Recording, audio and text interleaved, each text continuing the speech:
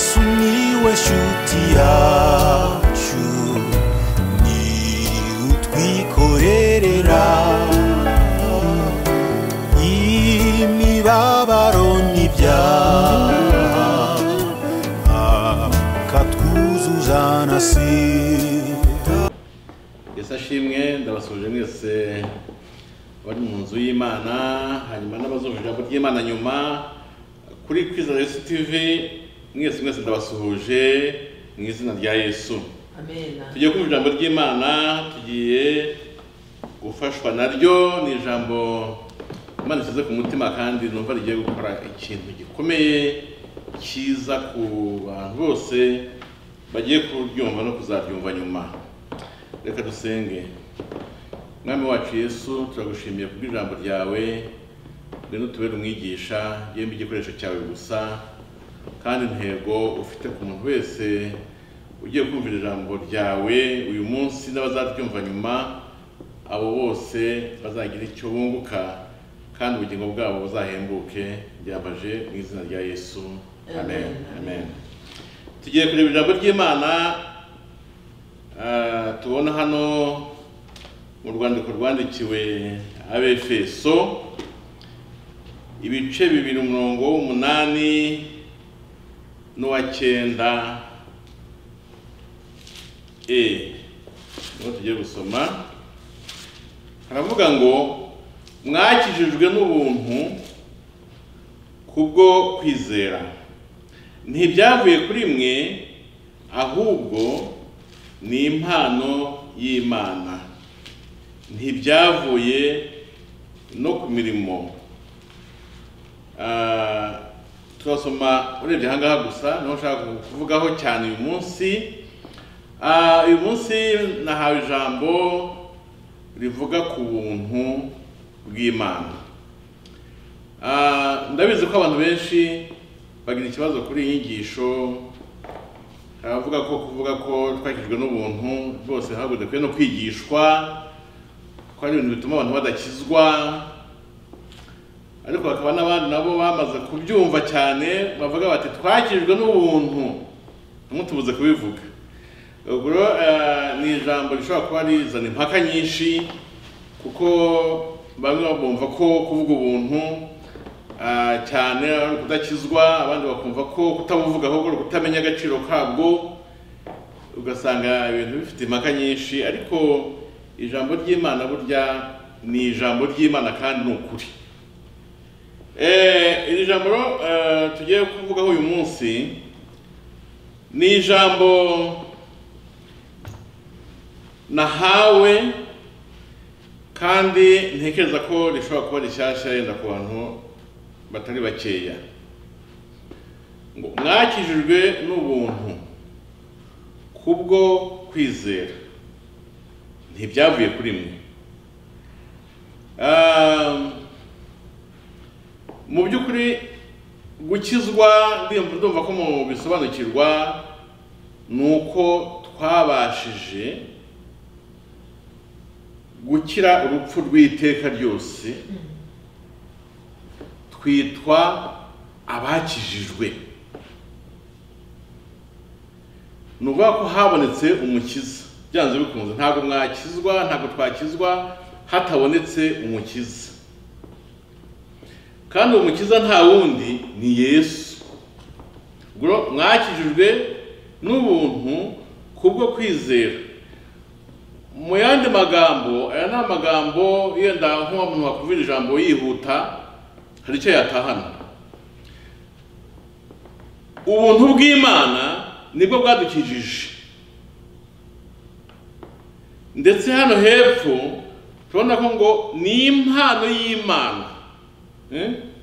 Ntibyavuye ku mirimo yanyu, ahubwo ni impano y'Imana. Mwakijijwe n'ubuntu.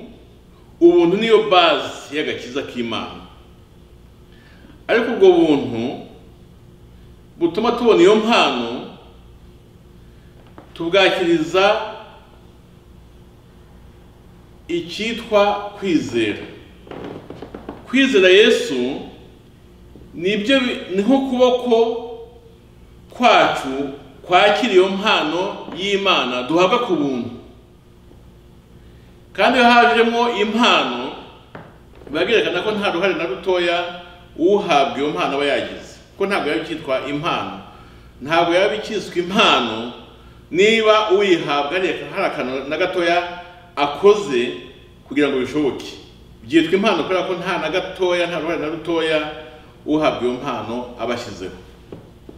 Nuvuga ngo ni 100 impano, ni 100% impano.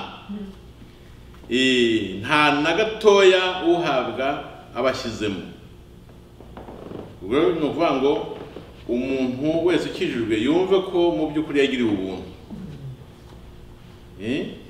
N'ubuntu. Ariko natekereje ko iri jambo ryumvikana cyane turebye impamvu y'ubwo buntu. Ubundi se uzi ko umuntu afite amafaranga yo kwishyura ikintu, ushobora guha umuntu yenda atari ko wenda abuze icyo yakwishyura icyo kintu, ariko Imana yaduhaye ibona nta bwishyu dufite. Mbese ni nk'uko wakwitegereza umuntu ugasanga ni umukene nyakujya, ugasanga ni umutindi nyakujya, ukavuga uti ni umutindi ariko ngiye kumuha imodoka, ukavuga imodoka kuko yenda ikintu kinini mbese gishoboka, cyangwa se n'inzu. Ngiye kumuha inzu nziza cyane, ngiye kumuha inzu ihenze cyane, kandi mu by'ukuri nta n'amafaranga 1000 yari afite ku mufuka. Ndavuga amafaranga nk'uko tuyazi, ntabwo mvuze amadolari 1000 kuko yaba ari menshi. Amafaranga cyangwa se amafaranga 100, uyu muntu nta n'amafaranga 100 afite, ariko ngiye kumuha inzu igurwa miliyoni 500 cyangwa se miliyari, ukavuga igihenze cyane. Uri umutindi nyakujya ukamuha inzu ikitabashwa. Wese subo ntawagiriwe. Nuvuga ngo ntiyabasha no kugura ipantaro, nta nubwo abashaka kubona icyo kurya gihagije, nta nubwo abashaka kubona itike imuvana ngo mugeze hariya, ariko ahawe inzu ihenze cyane kandi nta n'amafaranga makeya n'ubundi yabaga afite ahubwo. Ubwo ni ubuntu. Ni ubuntu. Kuko ahawe ikintu gihenze cyane kandi gihabwa umuntu utari ufite na busa. Ubwo ni ubuntu bwumvikana. Numva natangaho urugero. Imana yacu rero ni Imana y'ubuntu.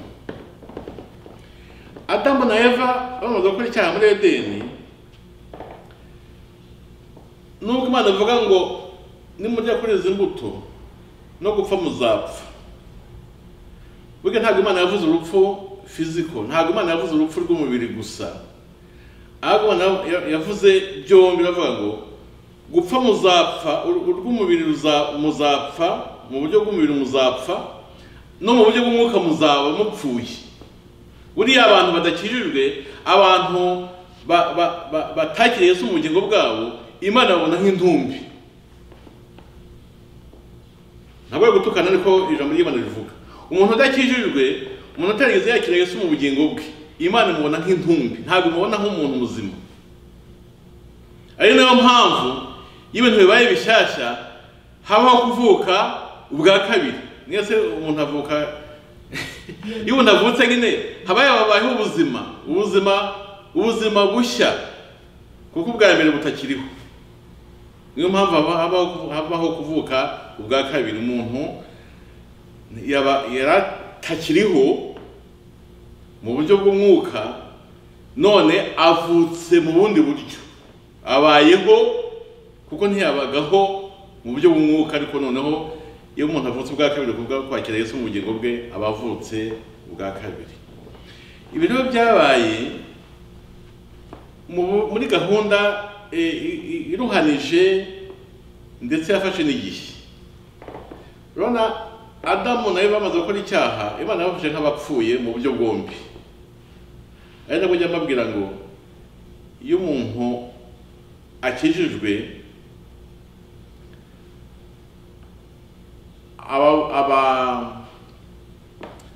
abavutse ubwa kabiri mu Rwanda mbese uburyo bwa mbere bwo kuvuka bwabayeho ariko ubwo nta gaciro bwari bufite ahubwo haba habayeho noneho kuvuka bundi bushya kuvuka ubwa kabiri kuko umuntu wakoze icyaha umuntu Adamu wa kera cyangwa se umuntu udakijijwe ntacyo wakora kugira ngo umugire mwiza mu buryo bw'Imana ntabwo umuntu utarakira Yesu ngo akizwe wamugira mwiza mu buryo bw'Imana ngo bikunde ntabwo umuntu kamere ya kera cyangwa se umuntu ugengwa na kamere ya kera ntabwo ushobora kumugira mwiza ngo bikunde ntabwo Imana ibyemera ibyo ngibyo niyo mpamvu habaho kuvuka ubwa kabiri kuko ntabwo ushobora kugira mwiza uwo muntu wa mbere urumva ko mu maso y'Imana Adamu dukora ikintu kibi rwose niyo mpamvu Imana itagerageza kugira Adamu wa mbere mwiza ntabwo Imana rwose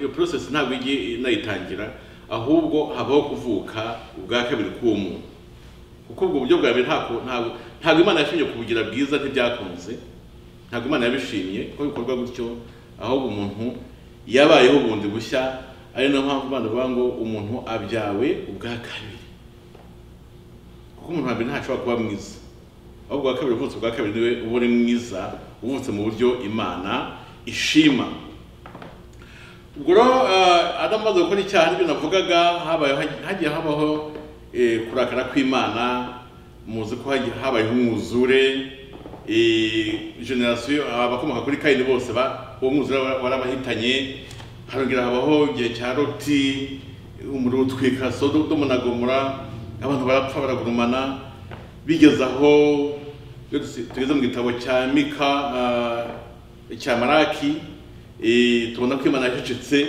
kubera ko yari gifite umujinya Imana igira kuvuga mu isezerano rishya haje imyaka 400 Imana itavuga kubera ko abantu barakaje Imana ariko bigeze Imana kubera urukundo rwayo kubera ko Imana idukunda kuko Imana yakunze abari mu isi cyane byatumye itanga umwana wayo w'ikinege noneho Imana yavuga iti aba bantu hari nayo Imana ivuga ngo nibutse ko bavuye mu mukungugu nibutse ko umuntu yavuye mu mukungugu Imana yavuga iti abantu ntabwo uzakuza kuruhanya nabo ndabakunda reka nshaka ubundi buryo kuko ntibazahinduka ntibazaba beza ntibizashoboka ubwo rero niyo mpamvu habaho kuvuka ubwa kabiri ari nabyo Nikodemo yabaje Yesu ati umuntu yavuka gute ubwa kabiri kandi ari mukuru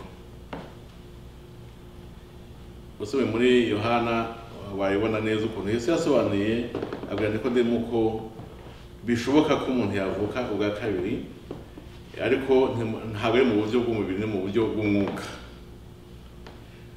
twakijwe rero n'ubuntu kubwo kwizera niyo mpamvu tubwira abantu biti nyaboneka nimwakire Yesu mu bugingo bwanyu mukizwe muvuka ubwa kabiri kuko uburyo bwa mbere ntabwo bizashoboka ntabwo muzaba beza mu buryo bwa mbere budafite Yesu ariko iyo wakiriye Yesu mu bugingo bwawe uvuka ubwa kabiri ugahabwa kamere nshya iyo kamere nshya uhabwa ni iza muri wowe iyo kamere nshya iza muri wowe ni nayo izumva impanda nivuga iyo kamere nshya iri muri wowe niyo izakuzamura indi ya kera itakare gutyo gutandukanye nayo burundu ubwo rero twakijwe n'ubuntu bwo kwizera ni uburyo ni ukuboko kwakira impano y'Imana niyo mpamvu tubwira abantu ngo mwizere umwami Yesu mwizere Yesu mukizwe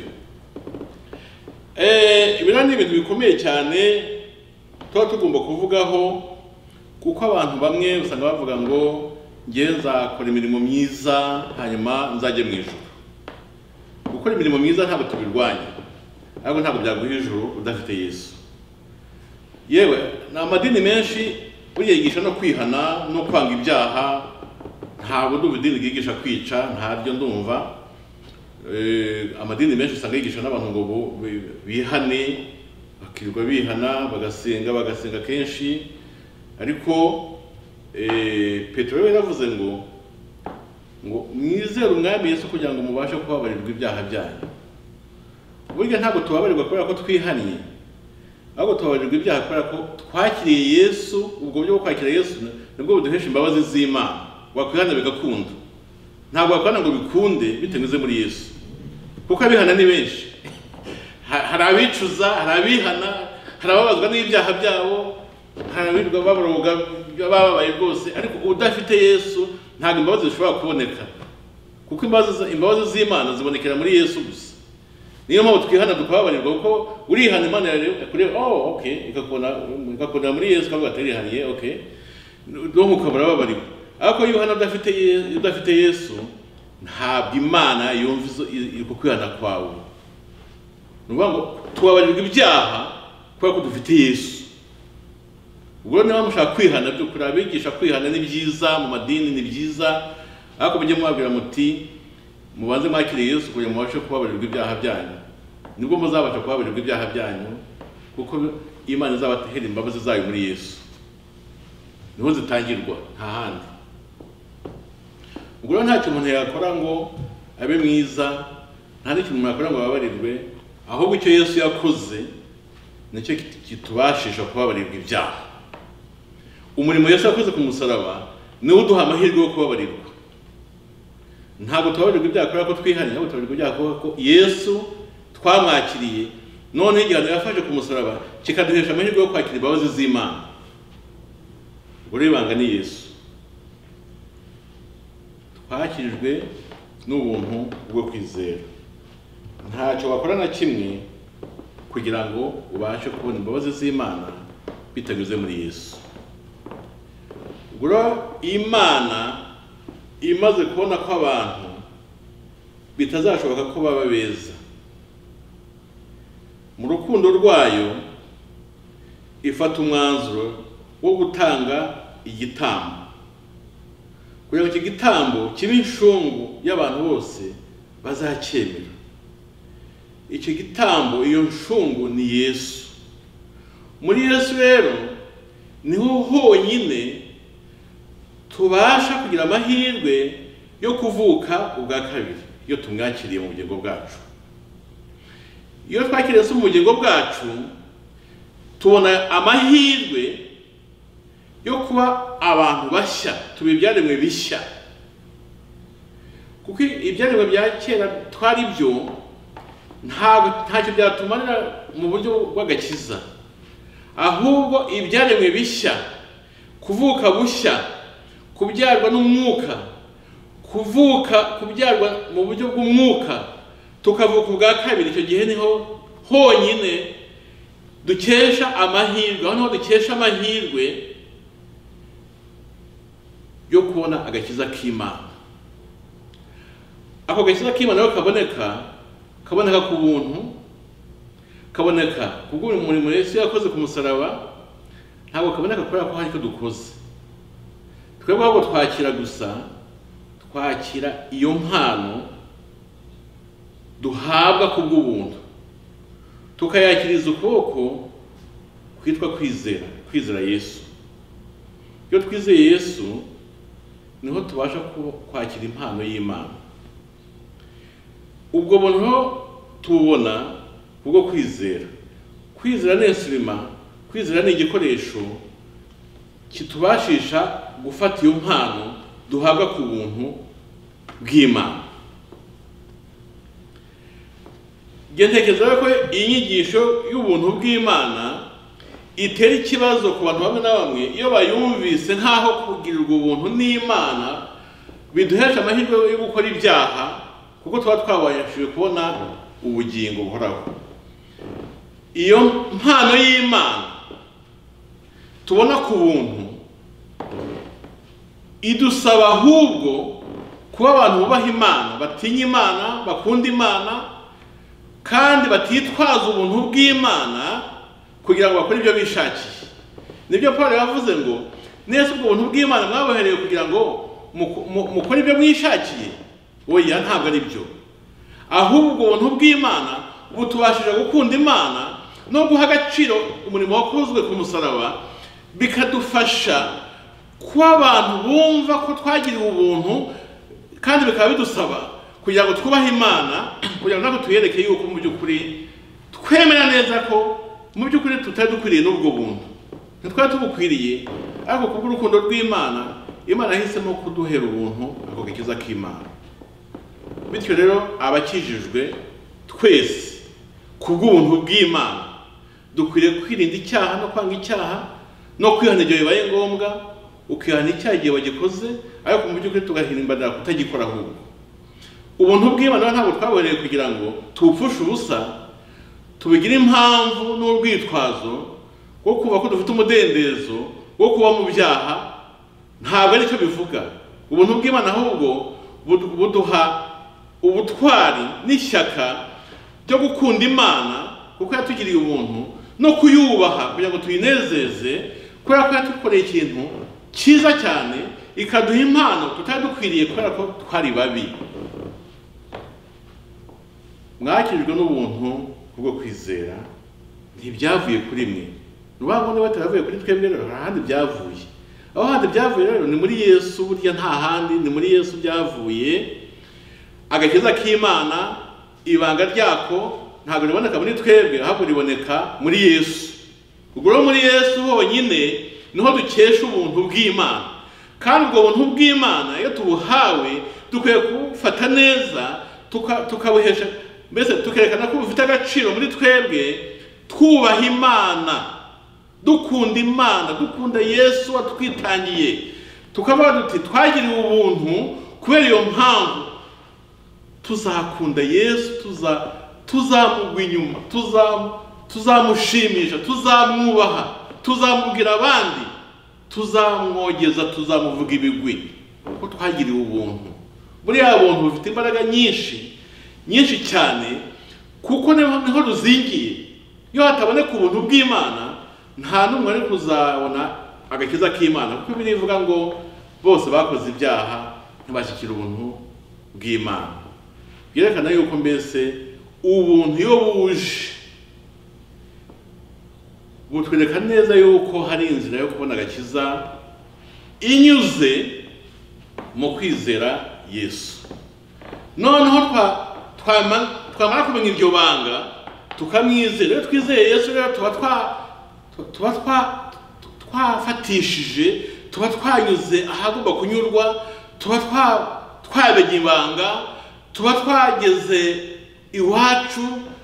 Iyo twamaze kumenya ibanga ryo kwizera Yesu, tuba twamaze kumenya ukuri kw'ijambo ry'Imana, kuko niho ukuri kw'ijambo ry'Imana gushingiye.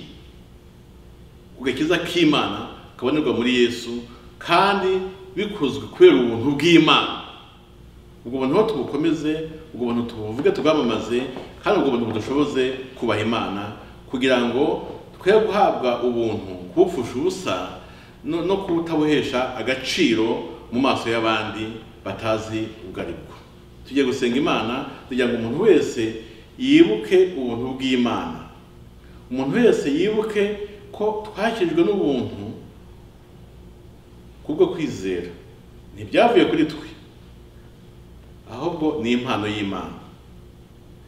Bityo rero ubwo buntu twagiriwe tubemo muri iyi si, twereka Imana yuko tuyishimira, tuyubaha, tuyihesha icyubahiro, tuvuga urukundo rw'Imana, tuvuga neza umucunguzi wacu Yesu, umukiza wacu Yesu, tuvuga iyo mpano y'Imana ari we Yesu, tumwamamaza, tumukunda, tumuhesha icyubahiro, tumuha icyubahiro, tumuvuga neza, kandi tubwira abandi ko mu by'ukuri bakwiye kuza bose bakakira impano y'Imana iboneka kubwo kwizera Yesu Kristo. Tubabwira yuko hari ubuntu bwabonetse, ariko ko kugira ngo bitugire akamaro uko twakira iyo mpano inyuze mu kwizera Yesu, kugira ngo tubashe gukizwa tuzajye mu ijuru. Mwami Yesu urakoze cyane kubwira ijambo. Ni ijambo twereka yuko twagiriwe ubuntu, kandi katubwira yuko ubwo buntu bwabonetse koko, ariko ko impano iva muri ubwo buntu tuyakiriza ukuboko ko kwizera Yesu. Abantu bamenye Yesu ko ari impano twahawe, abantu bakira agakiza k'Imana, bizera umwami Yesu, kugira ngo bace kuvuka ubwa kabiri kandi bazabashe kugera mu ijuru, kuko iyo mpano iyo mpano utayakirije kwizera Yesu nta bundi buryo yayibonamo. Ndakwinze Mwami Yesu kugira ngo abantu bakumenye maze bakakira mu bugingo bwabo mu izina rya Yesu no byambaje. Amen. Imana y'imigisha mu izina rya Yesu. Amen. Yesu niwe shuti yacu, ni utwikorerera imibabaro